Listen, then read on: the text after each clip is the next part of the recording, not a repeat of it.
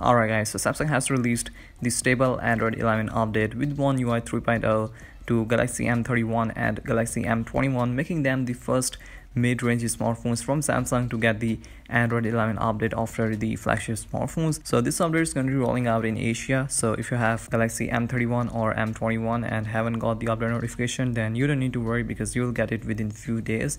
Or you can also check it manually by heading to your settings, about phone, and then software update menu. That's the screenshot of the M31 getting the Android 11 update.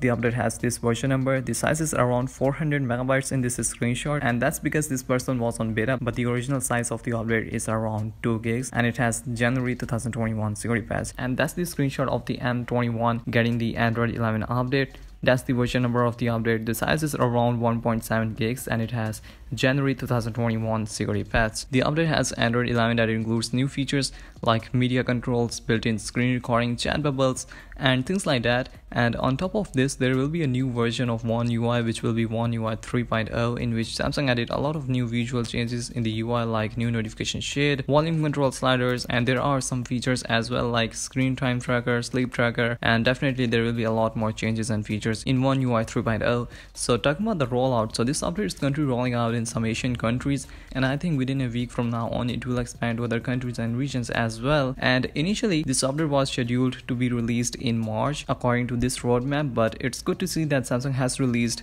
the update a month before the scheduled date. So the update might take some time to reach your country because, as always, the rollout depends upon what model of M21 or M31 you have and in which region you are living, but it won't take long, and I think by the middle of February the update will be available in every single country. So if you haven't got the update notification yet, then you don't need to worry because the update is now officially out by Samsung. So yeah, that's pretty much it from my side about the Android 11 update regarding the M31 or M21. Let me know down in the comment sections if you have got the update or not.